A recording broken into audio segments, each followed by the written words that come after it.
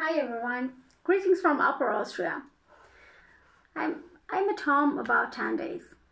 The situation that we are right now is an extraordinary one.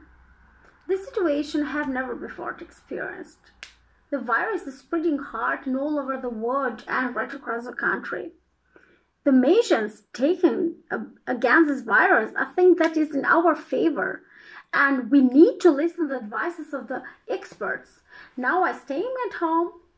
I spend the time with my family, reading more books and doing my hobbies.